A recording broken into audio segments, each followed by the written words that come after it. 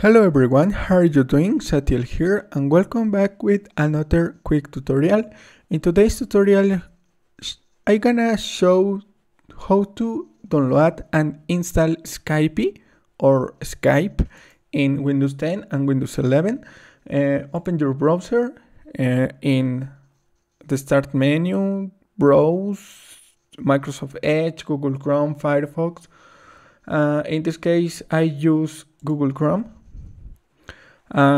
Type google.com and type Skype.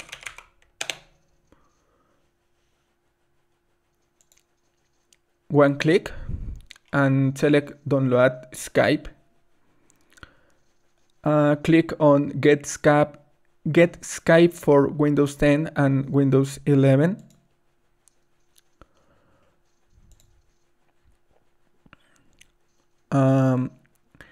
If you download not starting, click here in 3 again.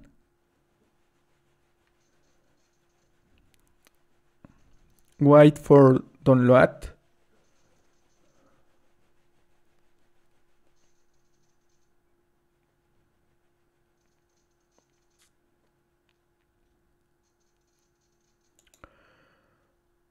Click on show in folder or open the downloads folder, close, and right click on Skype and select run as administrator. If you receive a user account control, click on yes. Select install.